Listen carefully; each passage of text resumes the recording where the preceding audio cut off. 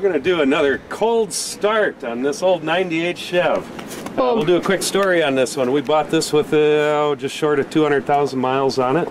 Ran it for a while and blew the head gaskets and found the engine was so sludged up that after we put the head gaskets on, everything we cleaned up for sludge went down into the oil pan, sucked up through the oil pump and spun all the main bearings. So we found a Hummer engine, a new Hummer engine. It was military engine, and this person we bought it from did some upgrades on it to kind of offset some of the weak points of the engine. So we built that engine. It's now in here, converted to fit a standard. So let's see if the old beast starts. We put the battery charger on it yesterday.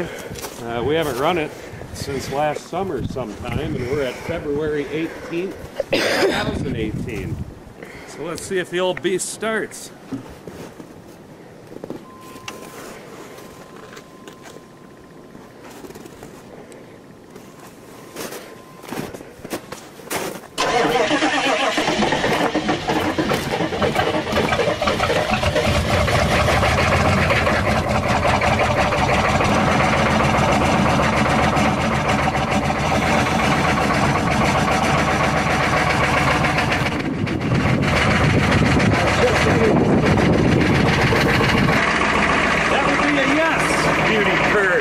Like the ultimate of popcorn poppers.